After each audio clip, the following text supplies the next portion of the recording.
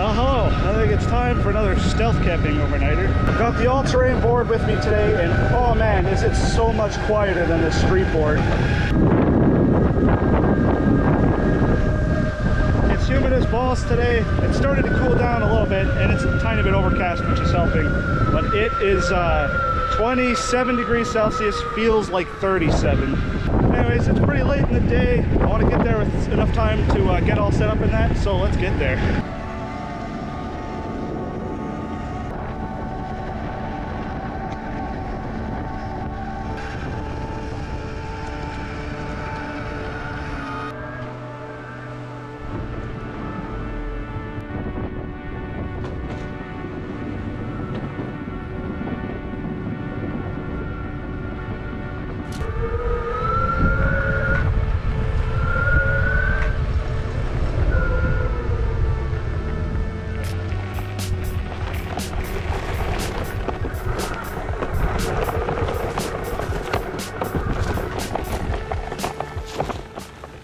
Man, I don't remember this being like this. This was not bulldozed last time I came through here. So we'll go investigate, but this may be a bust. This is the same general area I was at for the torrential downpour thunderstorm trip. Yeah, what is going on here? This was all overgrown before and just a dirt trail.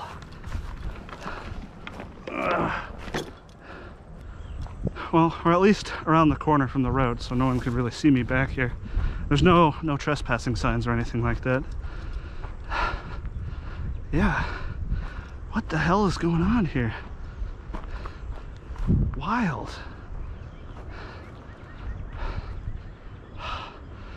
That post I know is a sign that the trail I normally take is around here.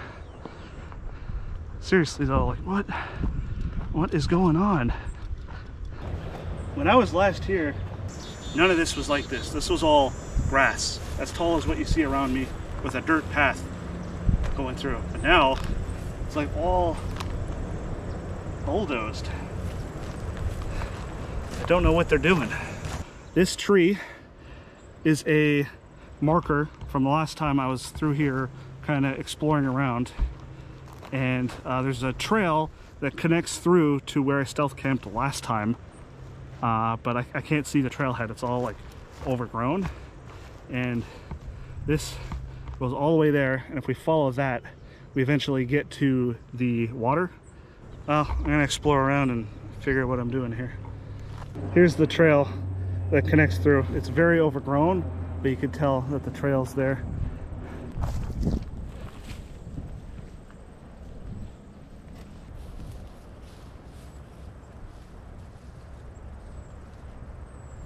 Trail's still there, but it is so overgrown, and it'd be fighting to make any progress through there. Oh, you know what they might be doing? They might be extending the paved bike trail up this way. I suspect that's what they're doing, and that's why they have this all bulldozed. Because I know they've been making a lot of efforts to work on improving existing bike trail and add more. I don't think anyone's gonna come through here, like from the city or anything like that. The only problem is because this is so bulldozed and open, the entrance over there just screams for people to come take a look. But I think we're still gonna go through with this. I just gotta find a good spot.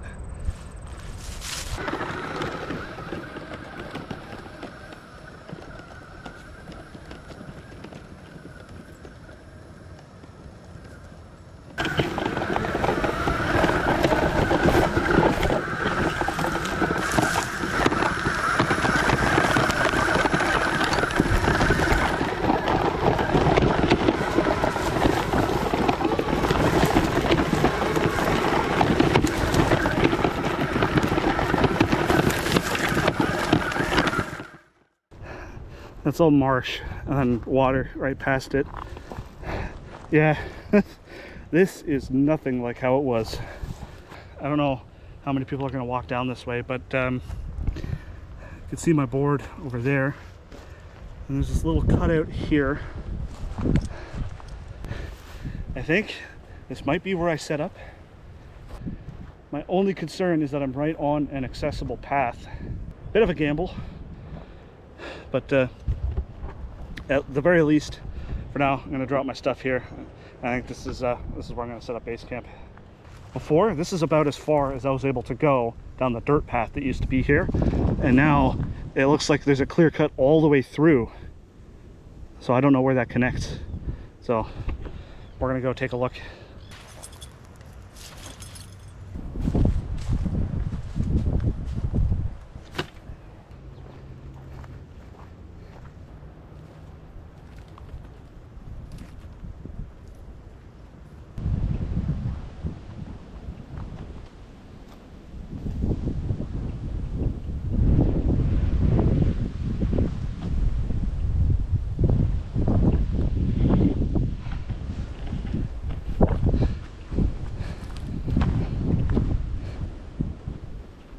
Yeah, it just keeps going.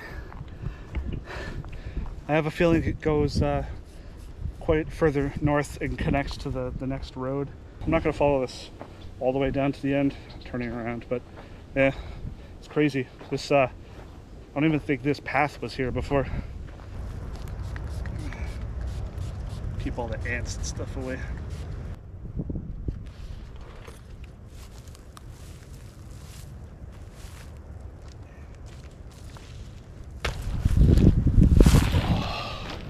Oh, it's so much cooler down here out of the sun. Kind of disappointed in that they've bulldozed all of this.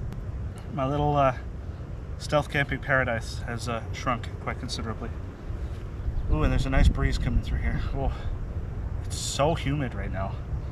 Longtime viewers already know all about this board, but for those of you who this is my first video that you've watched, this is a Skateboard's electric mountain board. 36-volt drivetrain, 8-inch wheels, and I've got 4 batteries stuffed into a custom top-mounted battery case. In the meantime, I thought I would make myself a little bit of sustenance and replace all of the salts that I've already sweat out.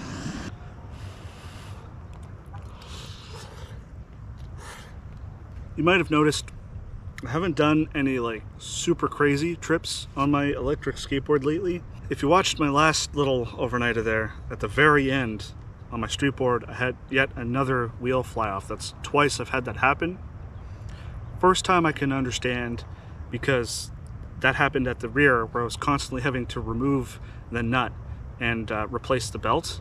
But last week it was the front wheel, and I almost never remove my front wheels for any reason.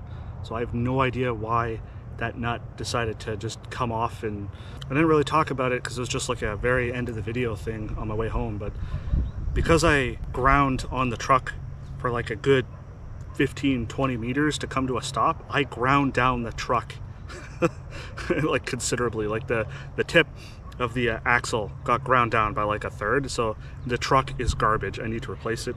The point that I'm getting at is that on all of these trips I just have so many things go wrong so frequently. It feels more than half I have something go wrong on these trips. And when I'm, you know, having to go out and do a section of the Trans-Canada Trail, for instance, where I have to take time off work and get myself set up to get out there and then do multiple days, you know, maybe up to 100 kilometers or more on a given trip, and I have a more than half chance of something going wrong and having to bail, that really kind of makes me not want to do those sorts of things. And I'm just doing these simple overnighters because I need to get to a point of reliability where I can rely on my electric skateboard to not have something horrendous go wrong. Maybe it's just because it's me and I'm a lot more abusive to them on the types of trips that I do compared to their expected use case. I also want to start leaning a little more into the Model 3 because I feel like we haven't done too much with it lately in terms of adventuring. Can't believe I'm coming up on 2 years owning that car.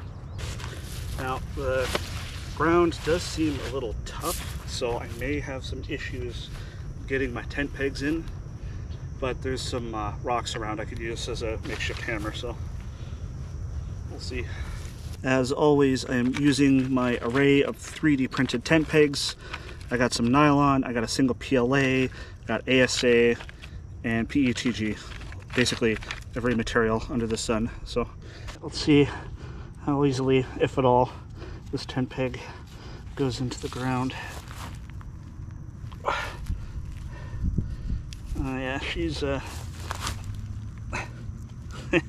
she ain't going in.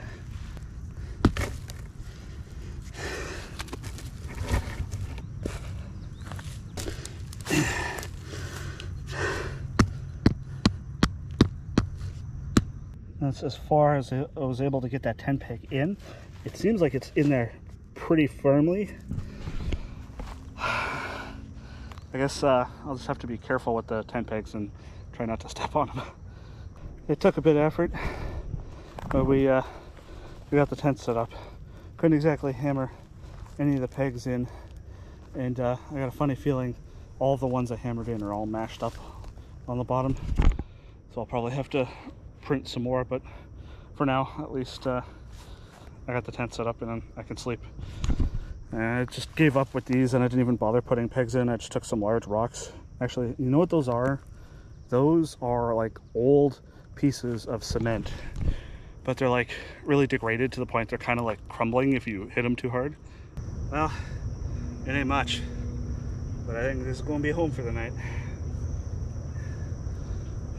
How's this look? This is probably the shot I'm going to use for my thumbnail.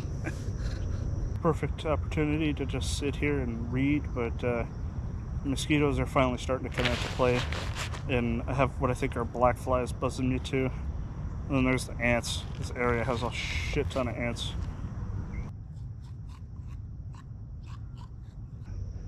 The sun is set and she's starting to get dark.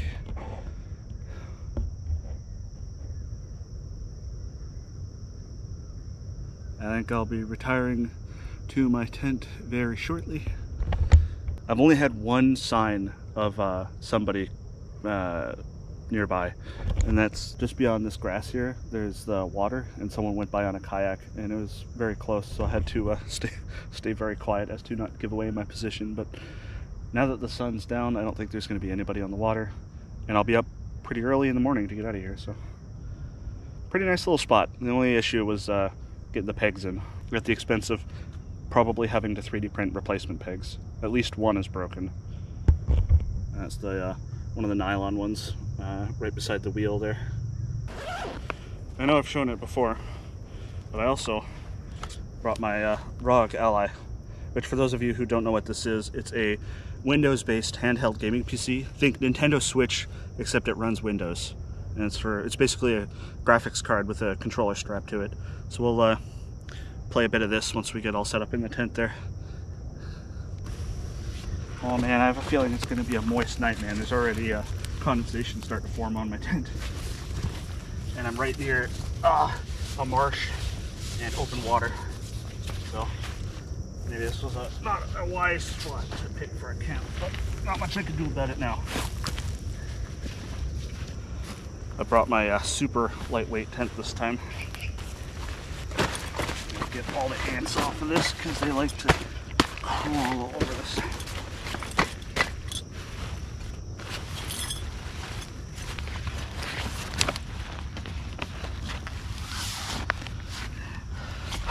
I feel like a dog going in a doghouse whenever I go in here.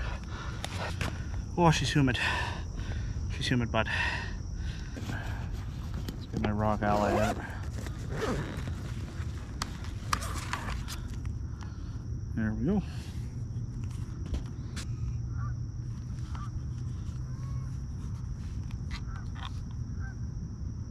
So I got my OBS running so I can record my screen. Let's play Super Smash Flash, which is like a fan-made Super Smash Brothers Flash game. This has been around for years, decades even. And this is actually pretty good.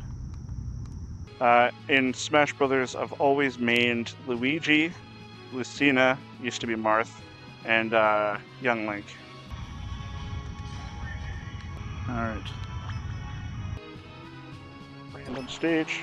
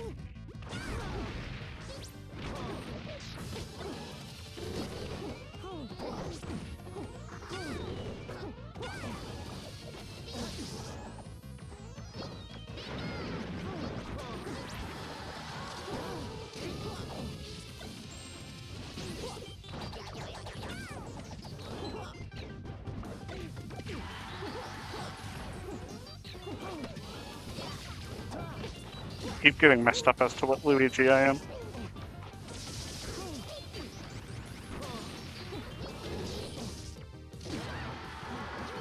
Oh. First elimination.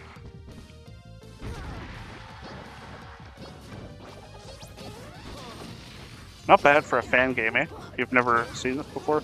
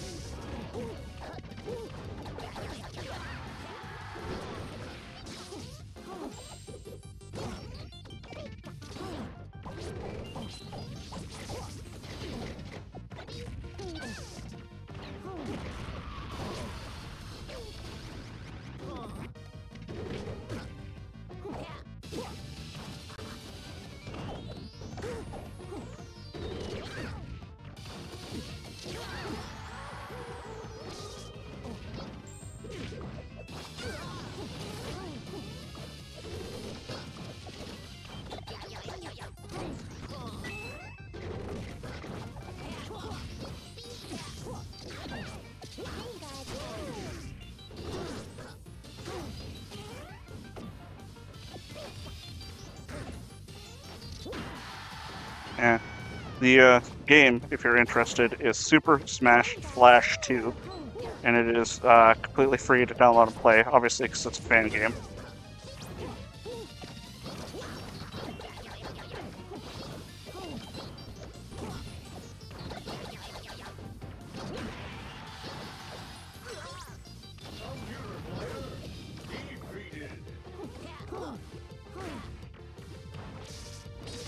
Screw off, Pikachu.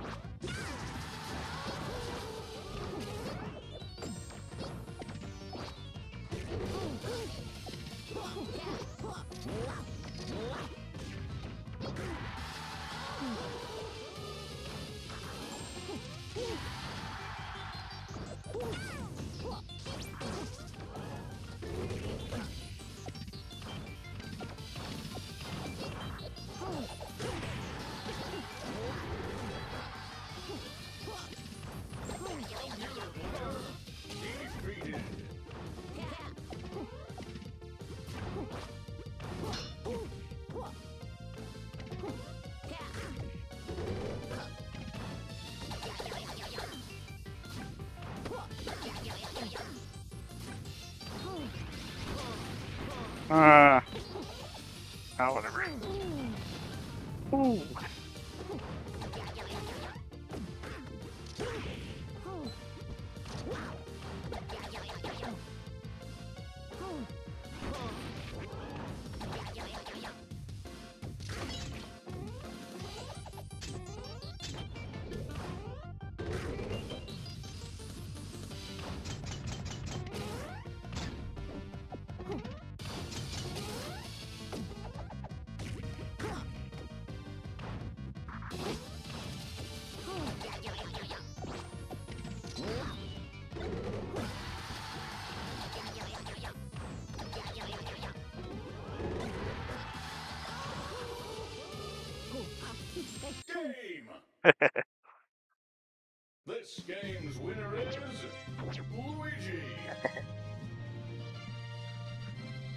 So that's ironically a usually Nintendo game, a fan version of it, playing on a Windows device.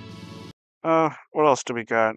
Don't have too many games on here, and most of them probably require internet just to launch. It can run Fallout 4 perfectly fine. I just need an active internet connection. You can see I've got Final Fantasy 13 installed, the native Windows version, Ultra Street Fighter 4, Valorant, Counter-Strike 2, Gary's mod.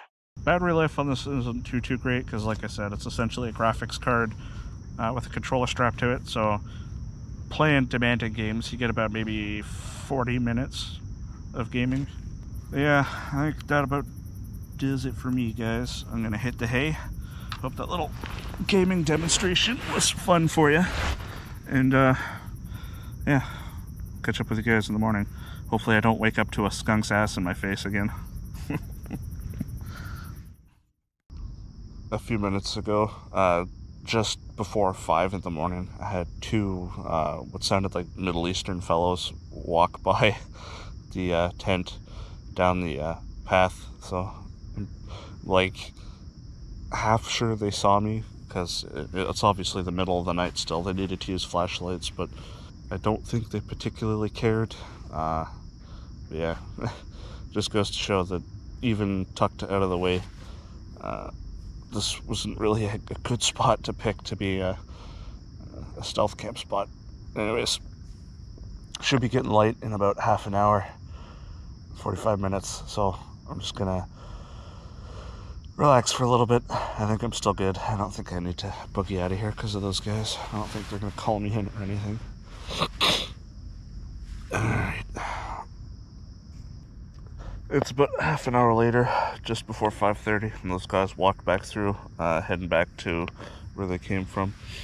Because they probably parked at the head of the trail that leads in here. Now that it's a tiny bit light, I can see them. They had fishing rods, so I guess they were in here to go fishing. Anyways, I don't think they particularly care about me. They probably just think I'm a homeless guy set up or something, but out of an abundance of caution, I guess I'll get up and start packing up and get out of here. As you can see, the sky behind me, it's just starting to get a little bit light. Too dark for the GoPro to capture anything, but enough for me to start maneuvering around outside and start packing up, so let's do that. I know you guys can't see me on the GoPro, but I can see the sky behind me. Oh. Not too bad out this morning. Alright, let's get way up. Oh. You can see the outline of me against the sky.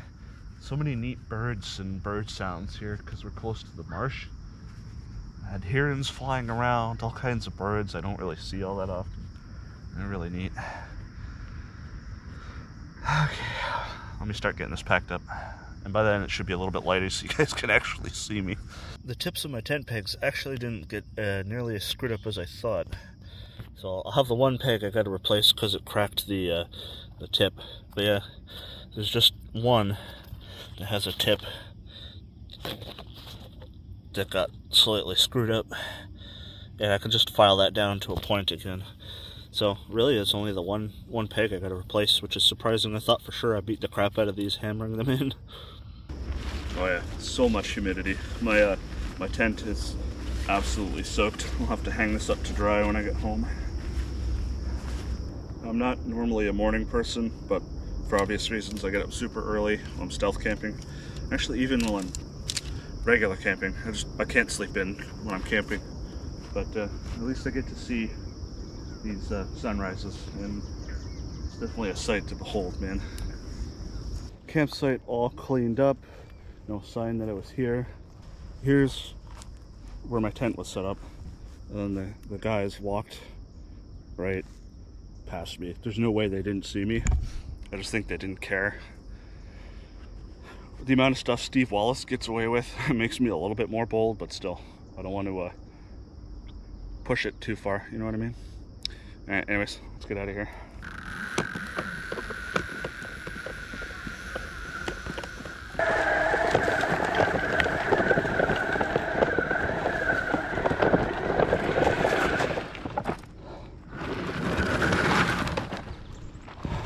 Okay, we made it back out to the road. No interruptions from authorities. Just gonna make it home. You know the drill, guys. Thanks for watching, and I'll see you in the next one.